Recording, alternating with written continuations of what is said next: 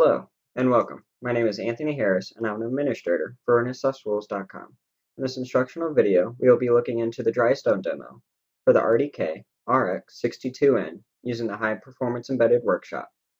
Before we get started, the first thing you're going to want to do is hook up the micro USB cable to the proper J-Link module as seen.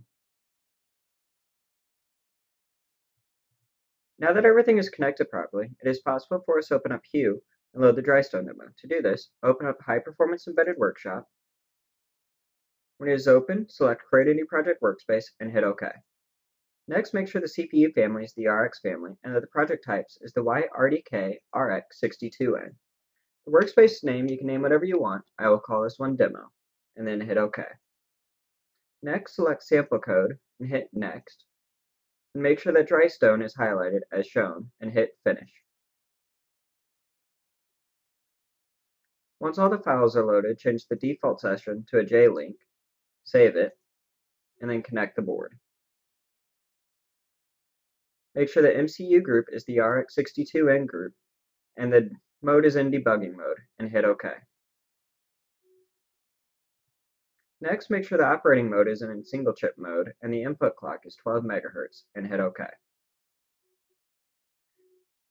Now that the board is properly connected, it is possible for you to open up the main.c file, and then build it.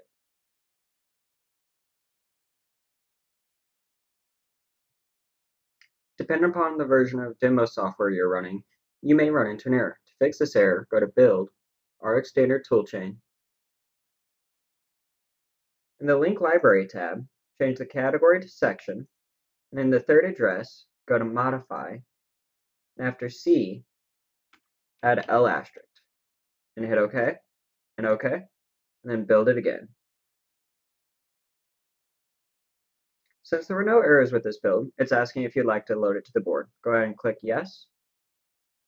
And now that the program's been loaded to the board, to start it on the board, reset the CPU, and then press Go.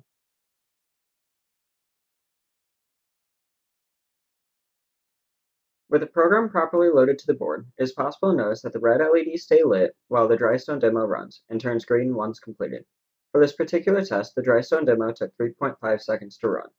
And this is how you use the High Performance Embedded Workshop to properly implement the Drhystone demo. If you have any further questions, please feel free to visit us at RenesasRulz.com, and be sure to check out these other great links.